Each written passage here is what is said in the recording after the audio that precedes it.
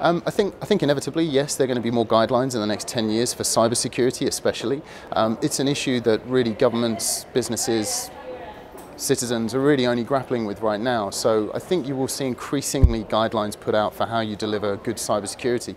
Something we have down under in Australia is something called the Essential 8, which are 8 mitigation strategies which, if implemented, they cut away about 80% of any negative influence that you might have through cyber issues. So that's something for people to look out online, put it in Google search, you'll find it quickly enough. So I think you'll see more packages of advice come out like that to make us all a bit more cyber savvy in terms of what we do.